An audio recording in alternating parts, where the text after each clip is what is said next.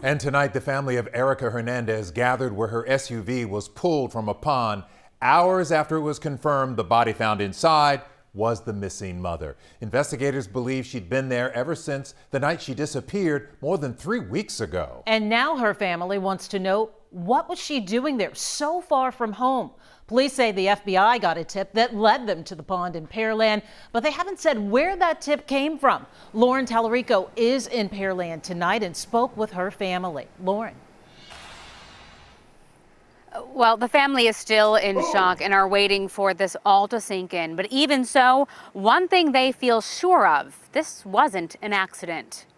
And we praise and we thank you, Lord, for the life that you have given her, Lord. Tonight, family gathered around this Pearland pond. We thank you for the angels that led us to her, Lord, to pray for the life of Erica Hernandez. Her story is not finished yet.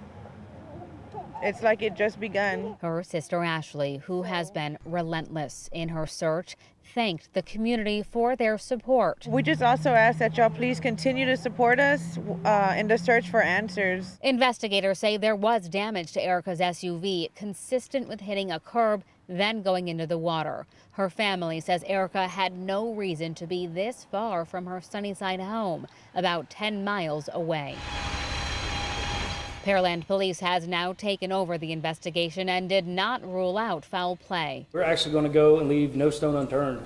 We are going to start in the upper left and initiate this investigation and not stop until we have it completed. We know that justice is yours. Tonight, as the family prayed for justice, they also thanked God for precious memories. She always brought beauty. She brought her dimples, her smile.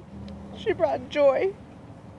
And for what she leaves behind. I think the most important thing is that she brought me these kids to love, and we're going to keep loving them. That's how we're going to raise them. Those kids are beautiful. The family is asking anybody who lives around this area to please check their home surveillance cameras for any clues. Erica Hernandez was last seen April 18th. Investigators say it's possible her car had been here since. Len. Still waiting on more answers. Lauren, thank you for the update tonight.